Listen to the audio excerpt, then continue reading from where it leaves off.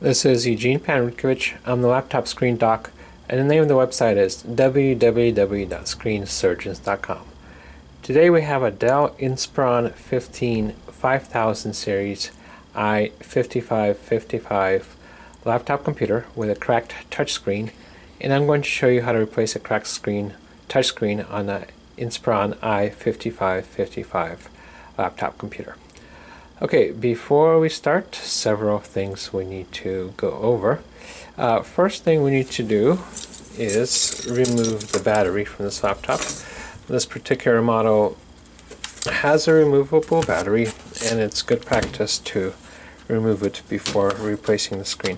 To do this, we slide the lever on the left towards the middle and lift up the battery and remove it. Okay, second thing. This model says, on the palm rest, it says Inspiron 15 5000 series. It doesn't say i5555 anywhere. The problem is the 5000 series has several different types of screens, some touch, some non-touch. The procedure is similar for all of them, but the screen is different. So we need to identify exactly which Inspiron 5000 series laptop we're working with. To do this, there's a way to identify if you don't have the original box or if you don't have any other labels. What you want to do is look up this service tag FK2RL72, and you can either go on the Dell.com website and click support and find and locate the model number from the service tag, or you can go on our website at www.screensurgeons.com and fill out a short form on the front page, and we'll come back with your laptop model number and the screen you need. Okay, once you're done this and you know that you're working with the i5555, we can start the replacement process. So I'm going to show you the tools that we're going to use. We have a PH0 electronics screwdriver. PH stands for Phillips and 0 is the size of the screwdriver. We have a hobby knife, or also known as the X-Acto knife with a pointed end, and that's to lift up adhesive tape.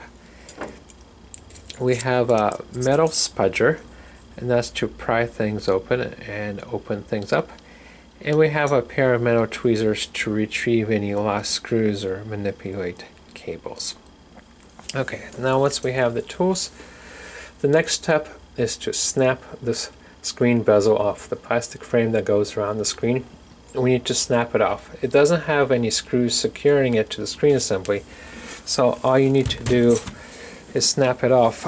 This part can be a little bit tricky because there's adhesive that secures the screen bezel to the screen itself, and if you get stuck, what you may want to do is get a hair dryer or blow dryer and just heat up the bezel a little bit to loosen up the adhesive and then do it. We're not going to do it in this case, but that's what you want to do, may want to do. So to snap the screen bezel off, put your fingertips or fingernails on the screen side on the bezel and gently start lifting up and out. You'll hear snapping sounds, and you also hear the adhesive lifting out. If this gets too hard, like I said, you can loosen it up with a hair dryer. So, and in this manner, we go around the screen assembly. Take your time on this. This is the most time-consuming part of the process. And so we keep going around, and we get to the bottom.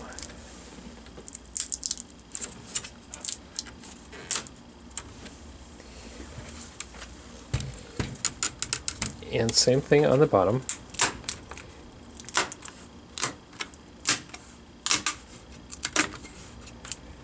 Keep going.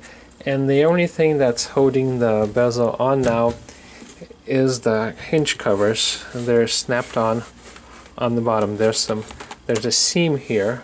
You can see this one's partially opened up already. So we're going to use our metal spudger to loosen it up or open it up some more. And same thing on the other side. So we use our metal spudger and open up the seam. So this one is not as open, so this will be more useful on this side. So we were able to open it up a little bit. Okay, next, put the laptop back over and gently work off the screen bezel from the rest of the screen assembly and put it on the side. Alright, once we remove the screen bezel, we need to separate the LCD, the screen itself, from the back of the screen assembly. And this bezel has 4 mounting tabs, 2 on the top and 2 on the bottom. And we use our PH0 screwdriver to remove the 4 screws that are holding the mounting tabs to the back of the screen assembly. And when doing this, make sure that the laptop is tilted back a little bit. So 1, 2, 3. There's some adhesive tape covering this up. Remove the adhesive tape a little bit and keep going. Make sure you don't unscrew these big screws. Those are for the hinge mounts. Those are not for the screen itself. And finally, the last screw. Okay, once we do that, we gently lift the screen up and lay it down on top of the keyboard. We see that the video cable has some clips that are capturing it, so we want to use our tweezers to maybe work the video cable out so we have a little bit more space to work with. Okay, once we do this, we see that we have to disconnect the connector on the bottom. There's some adhesive tape covering the connector up, so we use our hobby knife to lift up the corner of the adhesive tape, and with our fingertips gently lift up the adhesive tape, being careful not to damage the connector, and pull the adhesive tape back a little bit. Next, there's a bar securing the connector, holding the connector together. So it's a metal bar, and what we want to do is lift up this metal bar and pull it back also.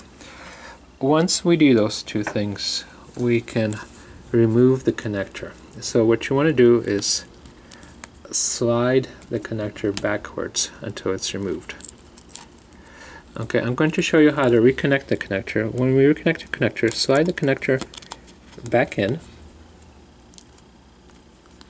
until you feel but not hear 2 clicks.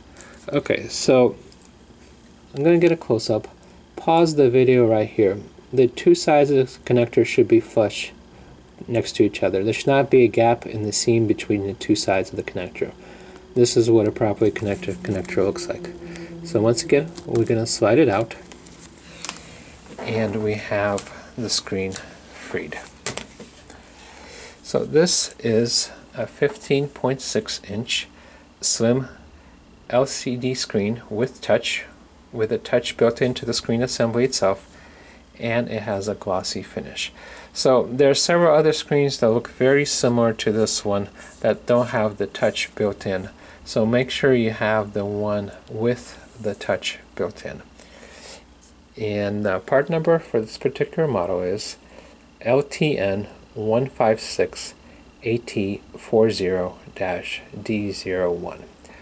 Once you get your new part in, it might not have the exact same part number, but it should have the same form factor, and the touch should still be working. You can order this screen from us from Screen Surgeons, and what you get with us is compatibility guarantee. If it's not the right screen, or if the touch is not working, we'll make sure we get you the right screen. We have free email technical support, the same exact toolkit that I used in the video. It comes for free with every screen that we ship, and we have free priority mail shipping within the United States. And if you live outside of the United States, just follow the regular checkout procedure and select your country. We can ship to most countries around the world. Okay, once you do, get your new screen in. Make sure it's the same form factor, looks the same, and then connect the connector as I showed you. Put the bar down, the adhesive tape, mount the screen into the screen assembly. Put the 2 screws in at the top, 2 at the bottom, and then snap on the screen bezel, and that should be it. Okay, that's it. Once again, my name is Eugene Panrudkovich. I'm the laptop screen doc, and the name of the website is www.screensurgeons.com. Thank you very much, and good luck.